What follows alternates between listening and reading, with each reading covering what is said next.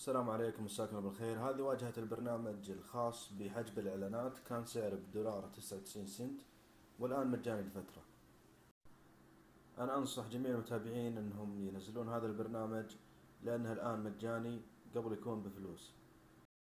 بعد ما تنزل البرنامج راح تطلع لك هذه الواجهة، راح يقول لك لازم تكون متصل بالواي فاي. اضغط على هذا الرابط ضغطة واحدة ينسخ لك الرابط، بعدين روح لعلامة التعجب. أنا راح أشرح لكم الآن. بعدين نضغط على شو فلتر، راح يقول لك هذه الإعلانات اللي بيحجبها لك.